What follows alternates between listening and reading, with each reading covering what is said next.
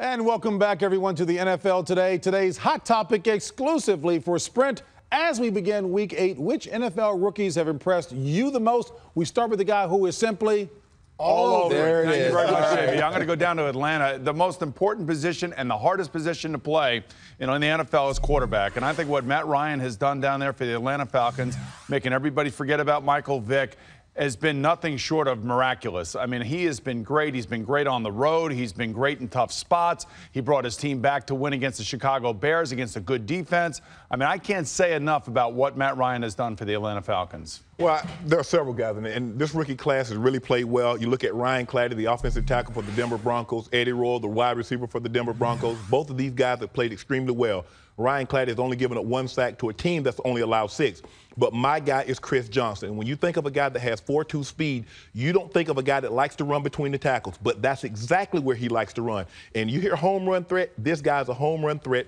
He's leading the AFC in yards rushed with 549, and he's on pace to break the rookie rushing total for the Tennessee Titans / Houston Oilers of Earl Campbell. That speaks volumes. Flat out go.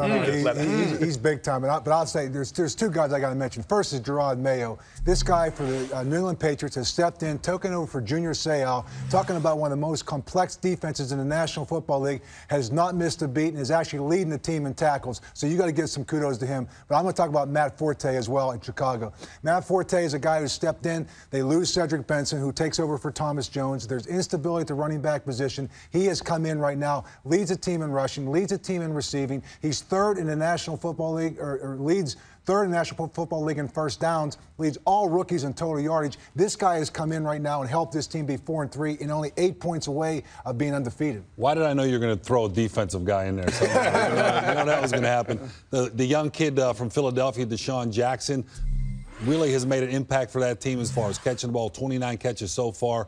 And also, he's a punt returner. He's made a big impact for the Philadelphia Eagles. I like him. And also, Matt Ryan, you're absolutely right, Boomer. This kid really has a sense in the pocket. You could tell that he is a true leader of this football team, and he has come a long way as a rookie so far in just a short period of time. And I'm really impressed with Matt Ryan. One of the better rookie classes that we've had in a long period of time as far as quarterback, running back, the skill players. This is a very good rookie class here. Dan acknowledges you're talking about the defensive players, and you know every defensive player in the league. Genuflex, Coach Cowher. Coach is all over the defensive guy. Richard Seymour wanted to kiss him when he was here on the set. Right. All right, folks. Be sure to catch us at noon Eastern every Sunday right here on the NFL Today. At least on the forehead, anyways.